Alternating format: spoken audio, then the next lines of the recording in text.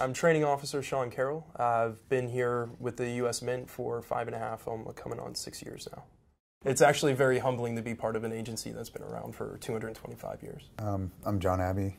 I'm the field chief here in San Francisco. I've worked for the United States Mint for 23 years. My favorite part of the job is being part of a team. That's what drew me to law enforcement. Everybody having the same goal. Just being able to help people, being relied upon, those kind of aspects really kind of make being a law enforcement officer rewarding. We have an in-service program where all the officers from every facility go to FLETC for reoccurring training. And it gets a good chance for all the facilities to work together and meet up at the Federal Law Enforcement Training Center.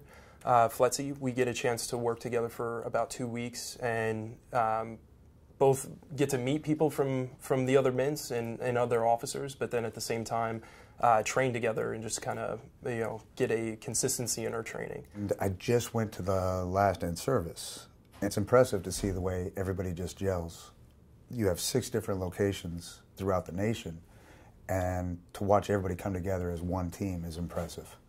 I've been blessed with a great group of people. The officers here, the way they work together and the way they take their jobs so seriously, the professionalism here is unmatched.